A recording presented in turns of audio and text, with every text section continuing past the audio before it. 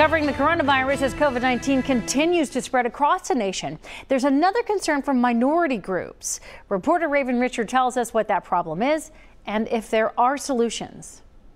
Do we know the real COVID-19 numbers in minority communities? I do believe that there are people that have it and never get tested because they don't want to know because of the consequences of knowing and what that might mean. Dr. Karen Bankston, professor at the UC College of Nursing, says fear of losing a job is a main reason some minorities don't get tested.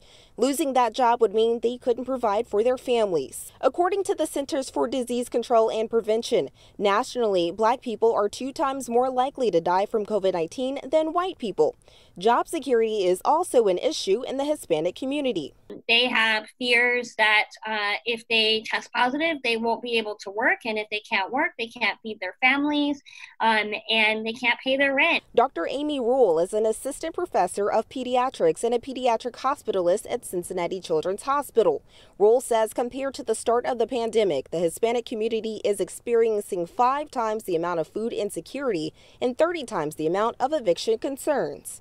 Professionals from UC and Children's hosted a virtual discussion on race and COVID-19 Thursday morning and discussed potential solutions, including more access to health care, paid leave, and more assistance for housing. I think we really need to figure out what the right balance of support for our social and economic well-being is, while we are also stemming the tide of the pandemic. In Cincinnati, Raven Richard, WCPO 9 News.